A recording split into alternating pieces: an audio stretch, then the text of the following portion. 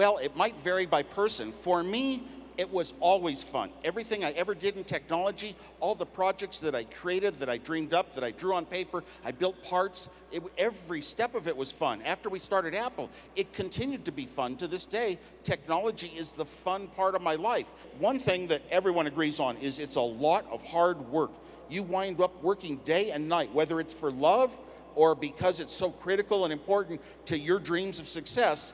But you know what? And everyone says, well, you got to go through failures. You got to overcome failures. Well, that's just a normal thing to say. The way I look at it is, you can look at life as a learning curve. Technology is like mathematics. You learn one thing. You create one type of product, and that gives you the know-how in your brain.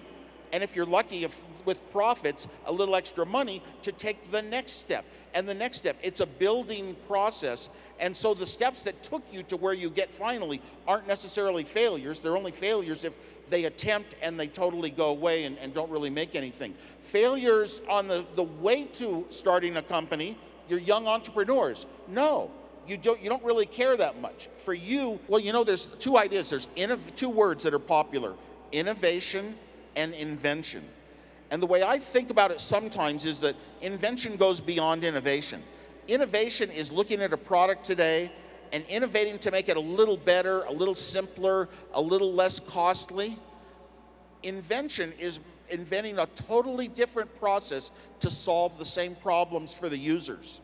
People always think that doing something a different way loses some of the good parts of the past, and that's bad.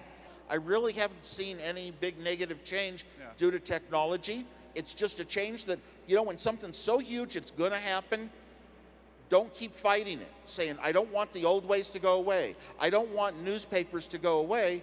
Sometimes it's better to get out of the way and let the steamroller go through and try to be a part of the new life that comes. It's much easier to do that when you're younger, though.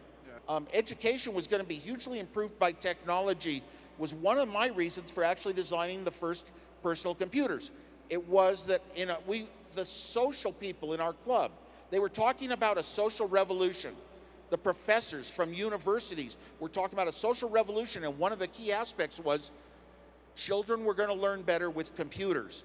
It comes out of computers now, which do a lot better job at it, but you need somehow a human guide that is at least guiding what subjects you should be learning altogether. So some people don't relate to technology the same effective way that others do, but it certainly offers a lot of opportunity now to at least assess where you're at.